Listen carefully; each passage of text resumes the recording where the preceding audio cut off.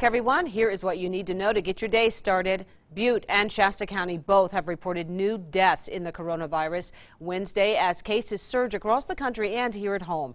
Butte County health representatives tell Action News Now a fourth person has died from the coronavirus. That person was over the age of 70 and had underlying health conditions.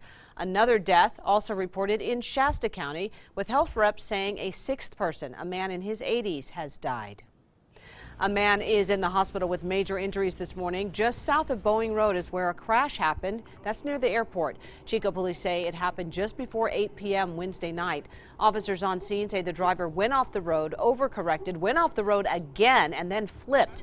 Police say alcohol seems to have been a factor.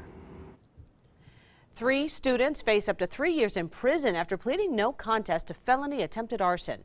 Police say 3 students used a Molotov cocktail to try and burn a Chico State Police car. It happened on May 31st. Butte County District Attorney Mike Ramsey said the incident began when the 3, who are all roommates in Chico, decided to, quote, send a message about police brutality by burning a police car. Happening today, California's Insurance Commissioner Ricardo Lara will host the first ever statewide teletown hall on wildfire insurance issues. It's set to take place from 5 until 9 tonight, and we do have the phone number to dial in and the access code. You can find that at actionnewsnow.com. Click on News and then News links.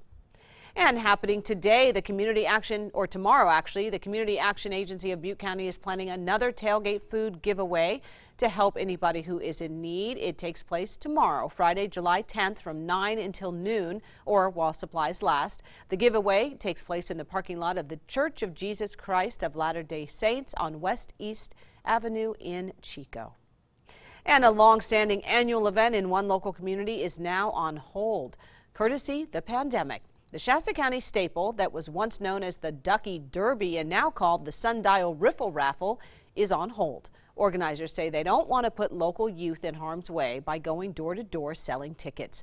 This event has been in place more than 30 years and has raised more than $5 million for substance abuse prevention and youth development. The Centers for Disease Control is set to release new safety guidelines on reopening schools. The existing voluntary guidelines include, if possible, keeping desks 6 feet apart and closing cafeterias and playgrounds, as well as encouraging kids to use cloth face coverings.